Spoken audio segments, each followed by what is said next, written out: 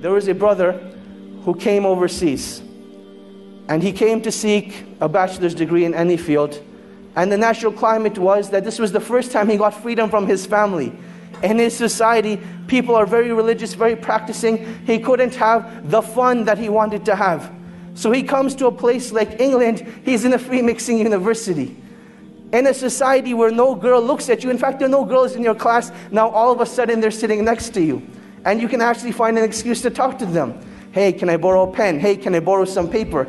And conversation becomes very easy. And now that you have a foreign accent, oh my God, you're a fitna for them. And this was the reality that he went through. That he came from a foreign land, and this attraction hit him right away. The initial stages were that he'd just go out for lunch, he'd just go out for meetings, and that is how life continued. He never actually committed zina. One day though, he went to a party, and he committed zina. Out of, pure emotion. He committed zina, and when he was done, he just lay there thinking, I have just ruined myself. And he didn't know what to do. He didn't know where to go. He didn't have any close friends that could guide him. He knew that the only place that this guidance that he had known was back in his hometown. He booked a ticket back to Saudi Arabia where he was from.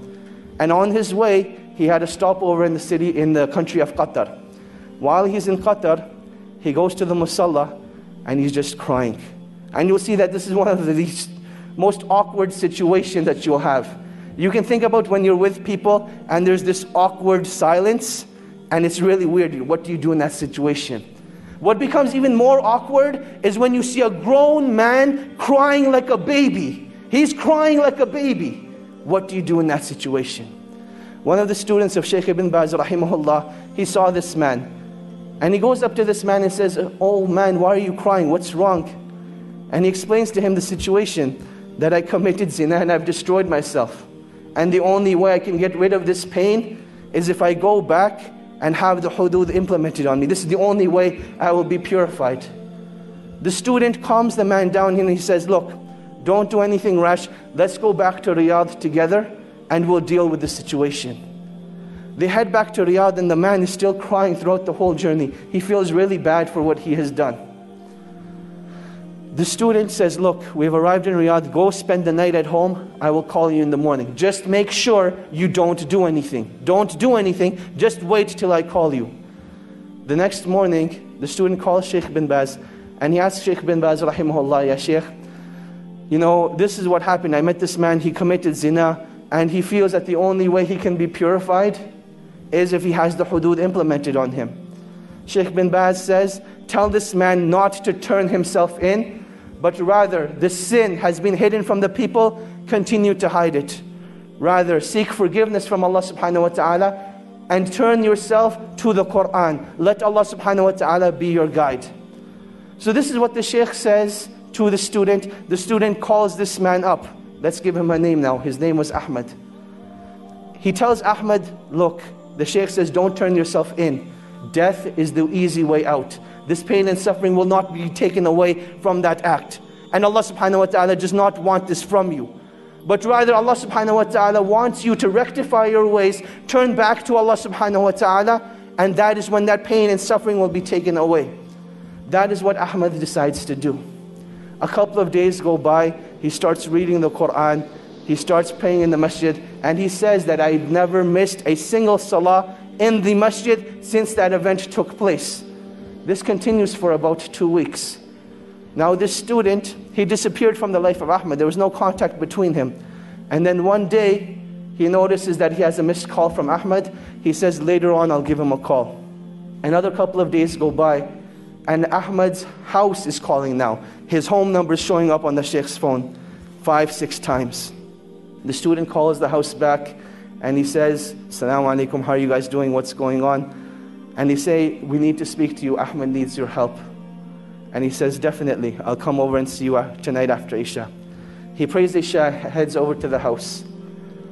And he sees that something just isn't right. That you can walk into a place, no one will say anything, but you can see it from their faces. You can see it from their sights, that something just isn't right. He goes to the father and he says, Assalamu alaikum. He says, Wa alaikum assalam. He says, I don't even know what to say to you. but I want to thank you from the bottom of my heart. Because I know if it hadn't been for you, this wouldn't have happened. And the student's thinking, what did I do? So he says, well, what happened? What are you talking about? And he says, let me show you. He says, Ahmed went and prayed Salatul Isha tonight. And he came back and he came to pray his sunnahs. And he was in his room for a really, really long time. And we went to seek him out. We didn't know what had happened to him. But I want to show you. He took the student to Ahmed's room. And there Ahmed was in sajda. And Allah subhanahu wa ta'ala took his life away at that time. And that is how he passed away. This is the story of an individual not who was righteous, but this man committed zina, one of the biggest sins in Islam. And this is how Allah subhanahu wa ta'ala took his life away. And inshallah, when he's resurrected, that's the deed he's going to be resurrected on, making sajda to Allah subhanahu wa ta'ala. And that is why when it comes to pain and suffering only becomes negative if it creates a barrier between you and Allah subhanahu wa ta'ala. But it becomes positive. Pain becomes positive, a motivation for you when it brings you back to Allah subhanahu wa ta'ala. And this is what every individual who's going through pain and suffering needs to realize.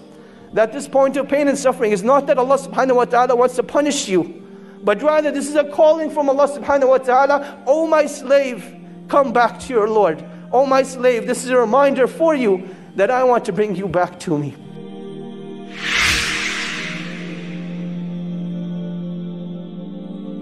Allah